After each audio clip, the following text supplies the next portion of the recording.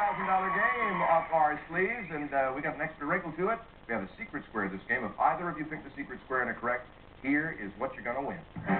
It's a video lover's dream, a portable DVD player and a video shopping spree. It's a prize package worth over $3,200. Very nice state-of-the-art stuff. Let's show the home audience who the secret square is. Okay. All right, Tom, you won the last game. You get to start the secret square game. I'll start right in the center with Whoopi. Whoopi? Thank you, Tom.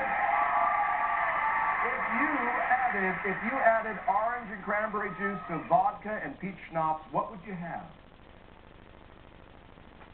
Is that a hurricane? I disagree. Sex on the beach. Well, I would say Get to the square.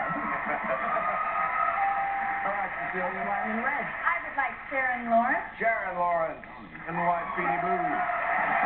Sharon, in a recent issue of Star magazine, about whom does Zsa Zsa Gabor say, quote, she wants to be just like Zsa Zsa, but she doesn't have the education or the background. Laughing.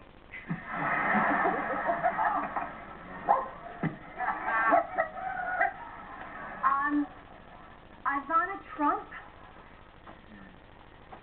I disagree. Ivana Trump. X gets the square. How I knew that, but I did. Tom? Didn't I? Up there in the corner, Amy Peets for the win. Amy Peets from Caroline in the square. Amy, it's hot, it's sandy, and it is as big as the United States. What is it?